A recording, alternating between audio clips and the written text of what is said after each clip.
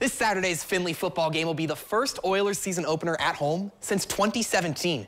And for a team that had a slow start to last year, playing in front of the home fans might just be what they need to embody their mantra of one team.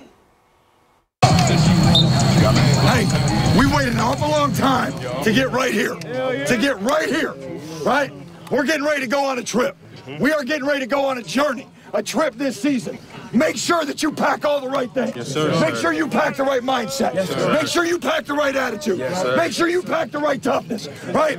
And make sure you pack the right togetherness throughout this week.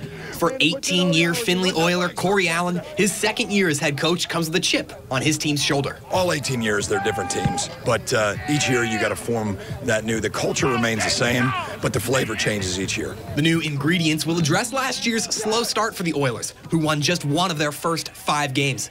The good news for Findlay, though, is that last year's recipe has had time to marinate. Coming off a conference championship, we had to replace some really key players from that 21 season, and our schedule didn't do us any favors. We started 7 true freshmen. We knew there were holes to fill, and as those freshmen grew and matured, we saw positive results on the football field. And in the back half of the season, the Oilers were cooking, rattling off 6 straight wins to finish the year 7-4, tied for runner-ups in the Great Midwest Athletic Conference.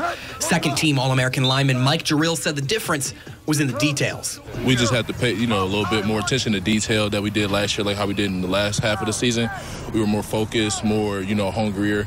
I think in the beginning of the season last year, we kind of were a little overconfident and, a little bit of on a high horse because we just had won the GMAC. And that sort of thorough diligence is what helped Findlay keep a clean sheet last season. When it came to penalties, only one team in all of Division II received fewer flags than the Oilers. But if there's one message the Findlay Oilers will always preach to their players, it's the mantra of one team.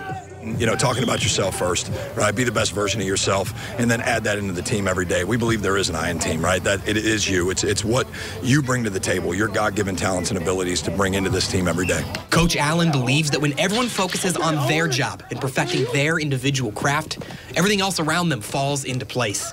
And that's how senior defensive back Jeremiah Jackson describes his team's relationship with fate. Coach always says, we're going to finish what we deserve. We all come together, one team, come together, play for each other. The team bonding this year is, it's unreal. We're with each other all the time. So, the whole one team is the real mindset. For the first time since 2016, the Findlay Oilers will open the season at home when they take on Truman State Saturday at Donnell Stadium.